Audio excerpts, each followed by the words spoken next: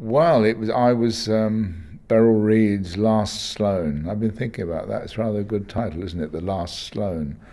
Um, and I happened to work on stage with Max Wall, Jimmy Jewell, and Beryl Reid, and then these were all people who came from Variety, which is the direct ancestor of music hall.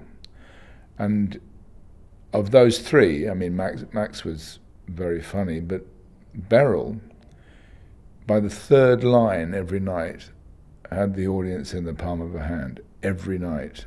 And I didn't know how she did it. I couldn't tell. She had the ability to say to the audience, "We are going to have some fun." And she had a routine, a music hall variety routine of Beryl. Do you remember Beryl, the schoolgirl? Used to keep mice up her knickers.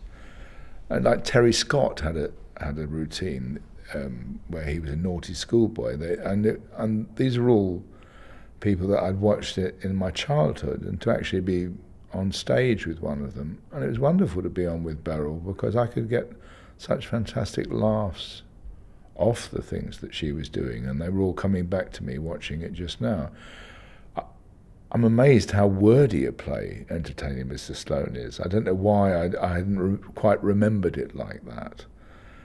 I love it because it's so worked out, and so there's a thoroughness to it somehow. It's really sort of very cleverly sort of put together, and it's not how it felt when I did it, but seeing it just now again from the outside, I think, gosh, this is.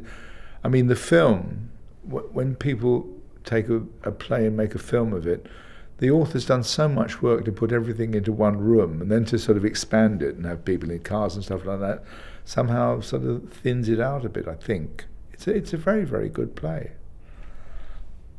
I was acting when the Lord Chamberlain was censoring things.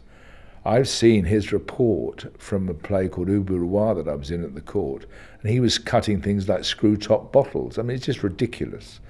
He was just, paranoid about anything. But what Joe got away with, like I'd wear my jeans out for you and in your service and stuff like that, it was great fun. And it's a bit like Joe, he would show you a snap he'd got back from Boots of his naked cock, and he was so pleased to have passed it through Boots somehow. It hadn't been noticed. And Joe's writing was like that. It's like and when you knew he was Edna Wellthorpe, it was such fun looking for Edna Wellthorpe letters, and there's just mischief through everything that he did. It's very funny.